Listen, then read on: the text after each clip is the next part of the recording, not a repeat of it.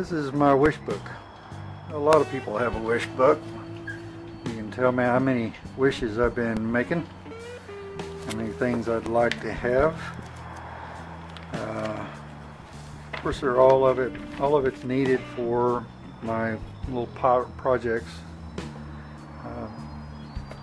Yep. And I mean, some little simple things like steel stamping set, got numbers and letters. So I ordered the 1/8 inch numbers and 1/8 inch letters, and that's right here. So when on the first Stealth VAWT that I make for sale, it'll be marked, stamped into it somewhere, Stealth VAWT 0004. I know that may be wishful thinking to put that many zeros in front of a 4, but that's what I'm going to do. And because that may be coming up pretty soon. And a couple other things I've been needing that I went ahead and splurged on.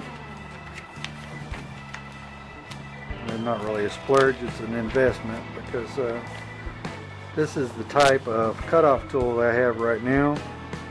And this is great for cutting aluminum, but when you're cutting stainless steel, 2-inch diameter, the stainless steel I'm trying to cut is almost as hard as the cutter itself, so it chatters and bounces, and it is just a hair below center. If I carried it all the way to the center, you would see just the size of a hair sticking out. So it's just a little bit below center, so that's not the problem. So I have went ahead and ordered the parting tool with carbide inserts, which is this rascal right here, and it just came in today. So I'll be able to cut another piece, because I have to make a new shaft to fit this. I've only got 2 shafts, and both of them are in use right now. Got those right there, so I need a 3rd one, and then I'll need a 4th one after that. But I don't only have 3 generators, so I want to put all 3 of them to use and see what I can do. That's the one I wanted, but 99 bucks, be over $100 for that, and the inserts as well. All kinds of little benders and stuff I'd like to have for other little things. Safety bifocals. So I need reading glasses when I'm working or seeing up close. So I ordered some safety bifocals, which is that right there. I'm looking forward to giving that a shot. It's nice to be able to see while you're being safe. And one of the big things on my wish list is a box and pan brake. I really need one. I need a good one. These, where'd it go? Yeah, they've got some good choices on box and pan brake. That rascal's 81 inches wide. That would bend any length turbine blade that I need to do. And the taller I could make them, the more air they're going to catch. That's a fact. But that thing's $4,000. It's just not in my budget. Not at all. And this one's pretty nice too. It's $1,700. It's a 50-inch box and pan brake. That would do just about anything I needed to do, but that's a little out of my budget as well. And here's the 42-inch swivel and bending brake. Box and pan brake. It's got the little fingers you can make it any length you need it to be, that would be great. That's $1,000. Well, it finally broke down, and I bought a vice brake. Vice brake. That is the 4-inch vice brake. It's $25.50. That's going to help me do those short bends that I complained so much about when I was bending on the edge of my bench here. That works with my vise. Now, I may get a vise that's especially for that, so I can dedicate it. Maybe another one of my wants. Way back here. Oh, here we go.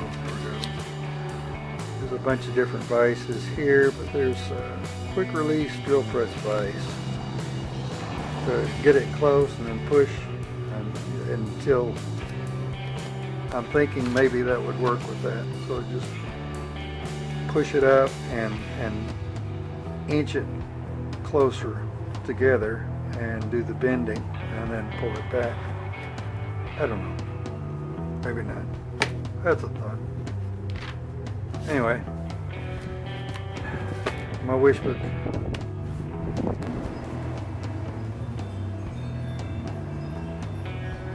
Let's say 100% chance of thunderstorms tonight.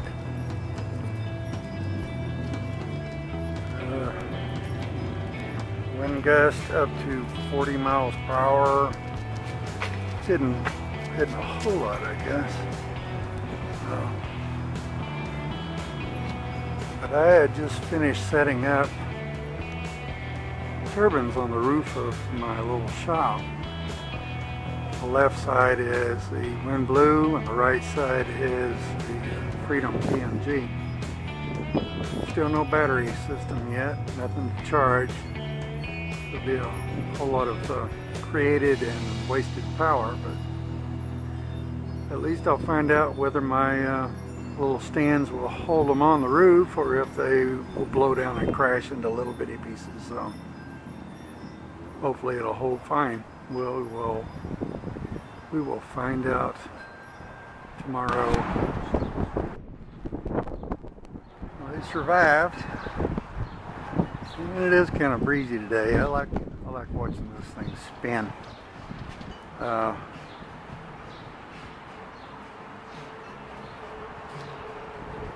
I've run the wires inside from these two. I'll plan, whoop, can't see. I'll plan to hook up the other, the Freedom 2. Made a little heat sink for it. It's kind of a crappy little thing, but it's just scrap aluminum. Getting some pretty good. Always getting more out of the Freedom PMG than I will out of the Wind Blue. Wind Blue just doesn't have that power. I know one thing on the VAWT style. Where'd you go? There you go. On the VAWT style turbine, you don't ever want to use a brake. A brake could actually break the turbine. So the idea is you just let it free spin in very high winds. If you don't need the power that it makes, let it free spin. So what I'm going to have to do, we're back inside, okay, where my wires come in from outside where the turbines are, I'm going to have to put another little board up here with switches to each one. Not a brake, but to open it. You just open the circuit and let them free spin.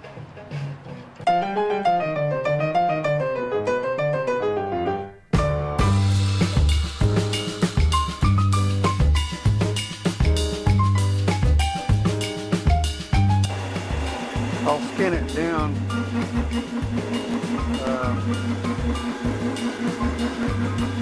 I'll skin it down before I cut it off completely.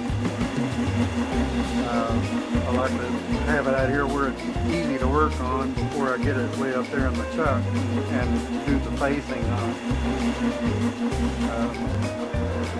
But it's going to fit inside this tube. So I want a nice snug fit when I get to this point. I'll probably have to clean that up just a little bit on the inside and make it nice and round on the inside. Make this, well, you know what I'm talking about. I'll get back with you later.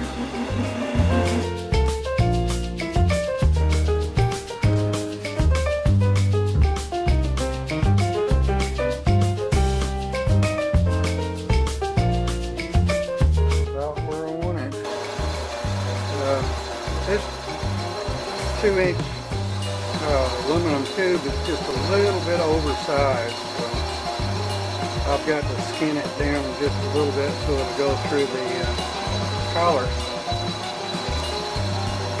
It's going to take a little while. I'm making 3. Yeah, this one is another one that's oversized just a little bit.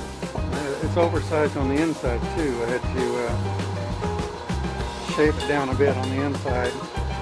And this one's pretty close, but this is more expensive material, so it's more closely calibrated. So, but you got to pay for that. Whereas these things are like 40 bucks a piece, and this was a 48-inch piece for like $15. So you get what you pay for, and then you've got to work on it.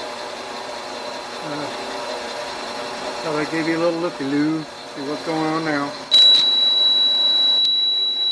Something else I'm going to have to buy pretty soon is hearing protection. Although this is not loud enough to really hurt me, but it is very annoying. Oh, I don't like that sound at all. And if I could, I'd just walk away and let it run. But can't leave a machine unattended. You got to be nearby it so you can take care of any problem that may pop up.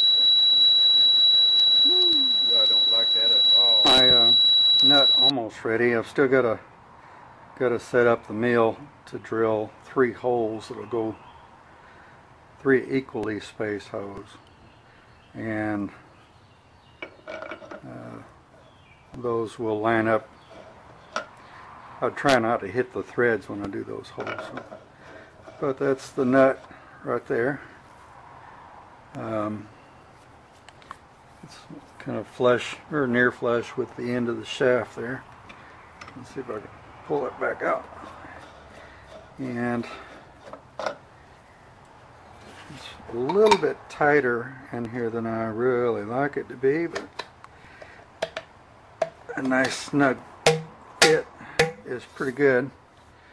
It's aluminum tube, stainless steel nut, and so I've still got to drill the hole there, but I thought I might try and explain a little bit better why I'm not real fond of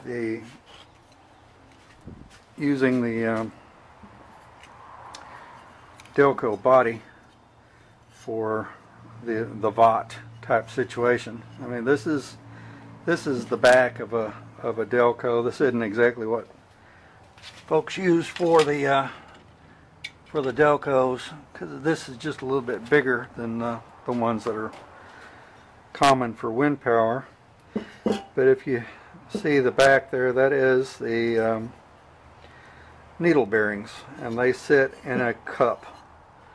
So as far as bearings go, all that does is keep the end of the shaft centered. So you have your it'll keep it centered, but the entire weight of this is resting on the back of that cup, which means it's not really touching a bearing. Whereas the front bearing is like a thrust bearing. It will hold hold pressure this way or that way and turn at the same time. And it's held in place by this little retainer plate. If you have the front, the retainer plate's bolted in on these inside that little hole right here. Get it out of there. And that sits in there so that this retainer plate holds that bearing against the housing. And that retainer plate is the only thing that would be holding the weight of a VAWT in this configuration. I don't really like the idea of using the Delco body for any kind of wind turbine, but people do it, and that's fine. Voiceover alert. Voiceover alert. Here's an update. I have seen an acceptable way to use an AC Delco PMA. A fellow in Ireland built a frame to accommodate a drive shaft which allows the PMA to be pulley driven at a 4:1 ratio. Yep, looks like just about got it. There's the new nut, complete with the holes that match the shaft. And put a little marker on there to try and help the alignment. Try and put it back exactly like it came off. Ooh, that's got a little burr on it. I don't like that. I'm not quite ready then. Burr around the hole is not that bad. Not that big a deal. It just make it harder to pull it apart next time if I ever needed to.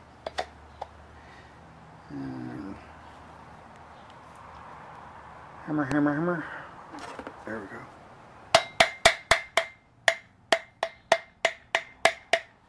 So it fits a whole lot tighter than I usually like it to, but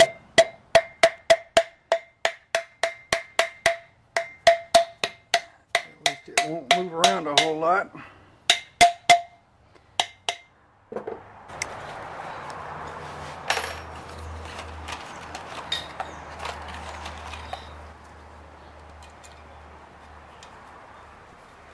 Of course, this one isn't getting the stamp Stealth VAWT 0004 yet, because this is the third one. This was an unintentional third piece. I've got two new center tubes right there, so that'll go on the next two that I build.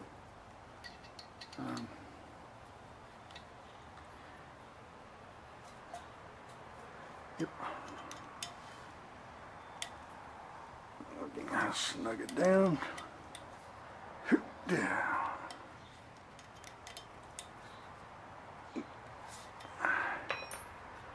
There's my tube, and it goes on to the new, or the previously, I had it already, but that's the Freedom 2. And just look at that. Ooh. So now I got to make some little spacers. I've got to re-weld that. I don't like it at all. I've got a neighbor who can weld a lot better than me, and when I build one to sell, I'll have him weld it together.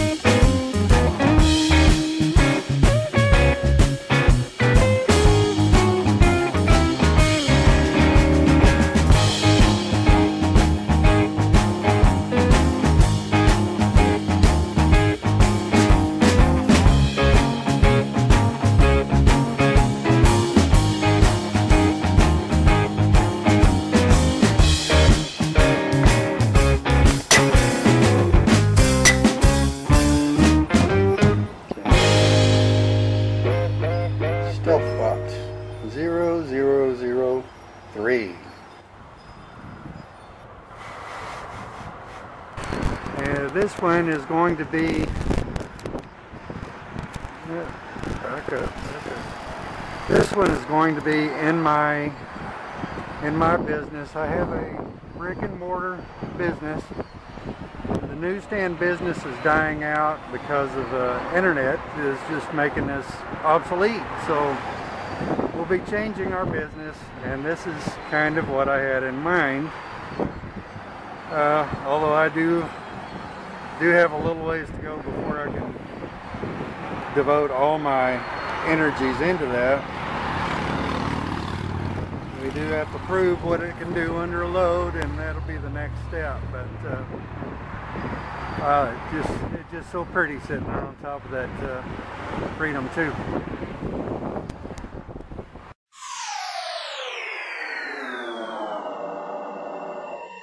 Who'd have thunk it?